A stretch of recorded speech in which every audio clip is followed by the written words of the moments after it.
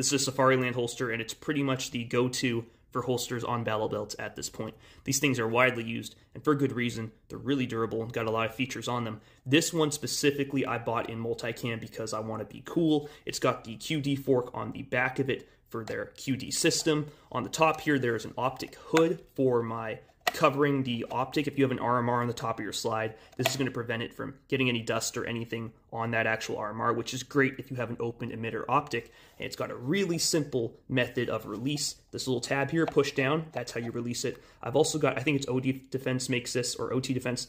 They've got a little nub mod that will make that lever a little bigger. All this I bought just direct from T-Rex Arms. Love the system. These things are absolutely great, and there's a reason why they're so popular.